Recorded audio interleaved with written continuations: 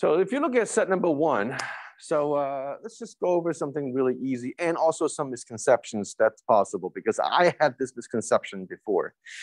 So looking at this, all right, looking at this. So on the left, you have y is less than or equal to x plus 2. On the right, you have y is greater than or equal to x plus 2.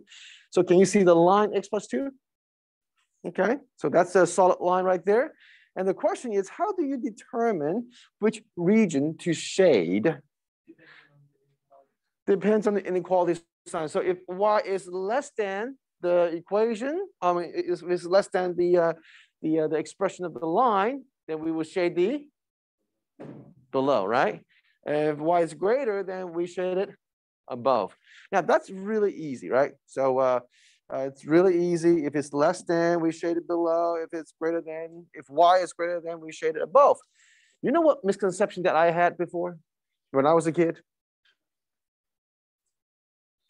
I didn't think about this as above or below. I thought about this as left and right.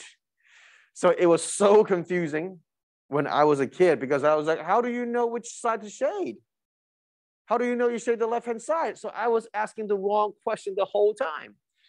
Until later that I realized that, wait, hold on. If you just look at this part and this part only, can you see that when y is less than the line expression, we shade below? And I was like, oh, that makes so much sense. The answer is right in front of you. Can you see how the answer is right in front of you? It tells you which side to shade. Okay, are we good for number one? Okay. And then now let's go ahead and set number two. Can you spot the difference between these two graphs, Emma?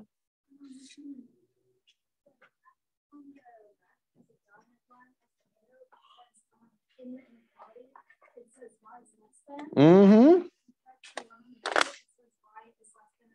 Mm-hmm. Yes. So so the inequality sign would be able to tell you the difference. If it's just less than or greater, let's just less than or greater than, without the equal, then you use the dotted line.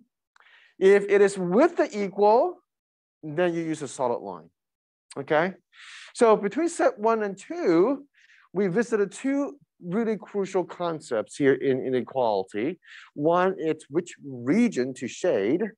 And number two, how do we decide what kind of line that we would use? It all depends on the sign. Is it with the equal or not with the equal?